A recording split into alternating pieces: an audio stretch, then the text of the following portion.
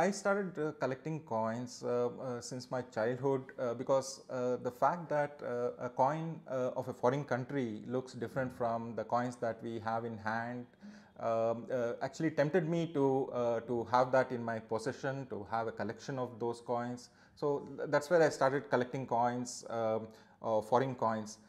Slowly I realized that Indian coins also were issued during the various ages and different periods of time, and those coins were sort of relating to what I studied in my school. So then I got more enthusiasm to collect those coins and to study more about coins.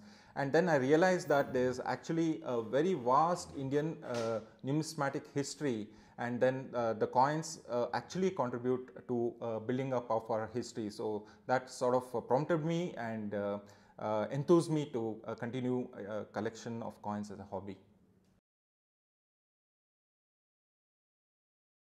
My collection of coins initially started out as collecting the day-to-day common coins of issued by the Republic of India, but slowly I realized that I need to have a theme so that I can focus on it and derive a sense of satisfaction out of my own collection. So I decided that I will start collecting coins, one from each dynasty, right from the beginning of our ancient Indian Janapada period till the latest just before the British, that is the princely state.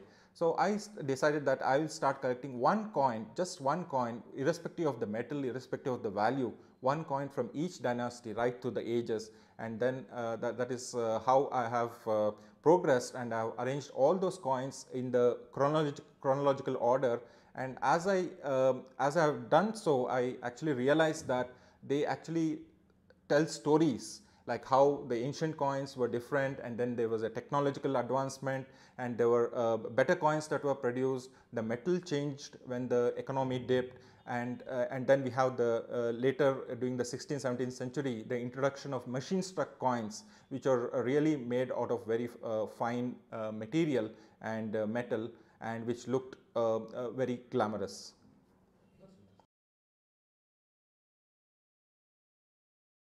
Coin collecting on a daily basis actually to me helped in a very unique way, that it was acted like a stress buster. So whenever I actually get a coin speed posted to me, I delivered to me, I look at it, I open it, I see it, I hold it in my hand, and then the feeling is really quite different. And then I take it, I catalog it, go and add it to my rest of my coins in a particular order which I have maintained.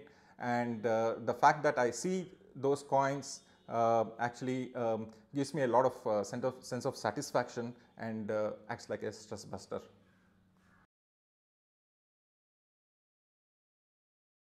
My advice to kids on coin collection is that take it slow.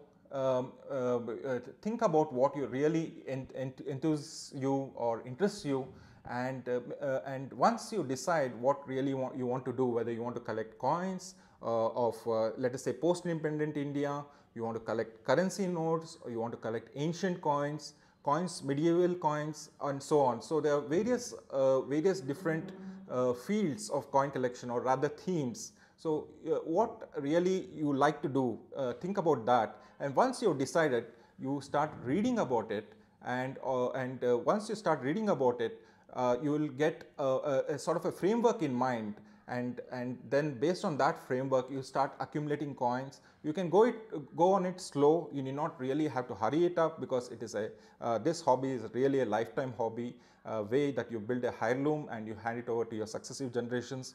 Go slow on it, and go steady on it, and join the local groups, a numismatic society that is there in your neighborhood, or try to find out other people, like-minded people in the same hobby, and exchange your thoughts and ideas, and build up your collection.